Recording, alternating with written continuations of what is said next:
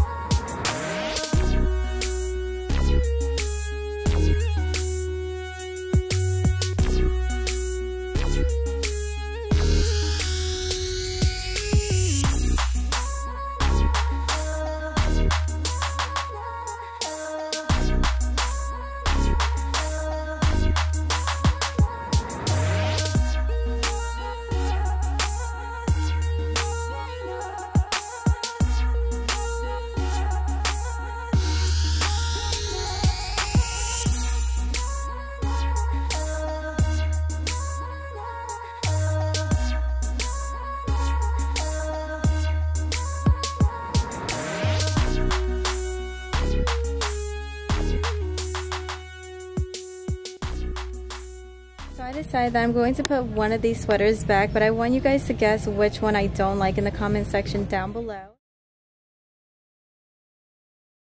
So this one has to come home with me. It's so pretty. I love the dark gray color with the yellow flowers. It really pops, you know, and I don't have a sweater like this at the house, and it's lightweight for the beach at night. I just love everything about it. And you guys know the light pink sweater has to come home with me too. It's so beautiful. I love the shade of pink, and the flowers really stand out on it too. So if you see this, you have to pick it up. I promise you will love it. And this hoodie feels so soft, so I'm probably going to wear this in the house or whenever I go grocery shopping because it does have warm material inside, so please keep that in mind. So if you live somewhere really cold, you're going to love this. And I can see myself wearing leggings, like so cozy during a lounge day. And the sweater that I'm not going to bring home is the light blue one, so I just felt like it looked really funny on me, and I love to wear dark wash jeans, so I just felt like it's too much blue, you know, so that is the reason why I'm going to put it back. But if it was pink instead of blue, I probably would love it. But do you guys like this one? Please let me know. So I just put back that sweater, and everything in my cart is going to cost me $136, and I'm not done shopping yet, so I have to look at the new slides in the bathing suit section, and it's very affordable too. I can't wait to show you. But let's go ahead and move on. And you guys probably noticed like I put my clothes like this. Is that weird? Do you guys do this too? I just feel like it makes my shopping trip easier. Like I can put shoes right here.